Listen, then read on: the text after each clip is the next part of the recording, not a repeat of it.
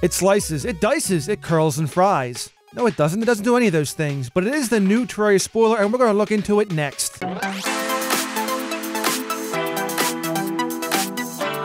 Hello everyone, Graz here once again, and we have a new Terraria spoiler which came out yesterday right after our live stream, as a matter of fact. Thank you to those who came out to the stream. We get to see two new items, the Void Vault and the Void Bag, and if you're like me and inventory is always a problem, then these are going to be there to help solve it. At least some of it anyway. The premise behind these items is basically it gives you extra storage, so when your inventory gets full, these items automatically go into the Void until you actually replace them or take them out, so that way when you get a chance, you can go take them out and put them where they belong. Again, if you're like me and you tend to forget about it, it goes right into the Void once your inventory gets full, so when you get done, you can say, yeah, you know what, I did pick that stuff up, I guess I have to get it out of the Void now. And you can go ahead and use your handy dandy Void Bag, Void Vault, and pull it right back out of the Void. Now, the only thing is we don't know where or what drops this yet. It could be crafted or it could be dropped. I think it's going to be dropped. That's my opinion, by the way. So we don't know how we obtain it just yet, so we'll have to wait and see if they say anything about how it's obtained. Also, as much as I would like to see this being a limitless thing, I'm pretty sure there's going to be slots where eventually the Void's going to wind up getting filled up and you can't put any more in there. So, it'd be interesting to see how many slots we actually get with this. Judging by the preview, it looks like it's about the standard amount you would get with like a chest or any other large inventory item. If you want to see more on the Terraria spoilers, there's a link down below in the video description. Just go ahead and click that, and it'll take you over to the Terraria forums where the post was made. With patch 1.3.6 just around the corner, it is going to bring a lot of awesome things, maybe a few new monsters, and who knows what else at this point, because the spoilers just keep on rolling. The one thing we don't know just yet, though, is when the release date is. Again, they're still saying it could come out soon. It's right around the corner, but there's no specific time or date. We just have to keep waiting and watching to see what changes. But hopefully we find out something soon, because this update looks really awesome, and I know a lot of you out there are excited, just like I am. It's going to be a fun update indeed. When it comes to news with Terraria, there's been a good amount the past few days between mobile coming the alpha version, they're picking up beta testers for the mobile version, and now we have this nice new spoiler for 1.3.6. So there's a lot of things coming down the pipe. We may be hearing more soon, who knows, but it looks like things are going to be certainly interesting in the coming days with Terraria. So what do you think about the two new items? Are they going to make gameplay fun? Is it going to make it more interesting? Let me know down below in the comments. I'd love to hear from you as always, because these two new items can really change your experience on how you play. If you enjoyed this video, be sure to slap a like on it, as it helps the channel out greatly.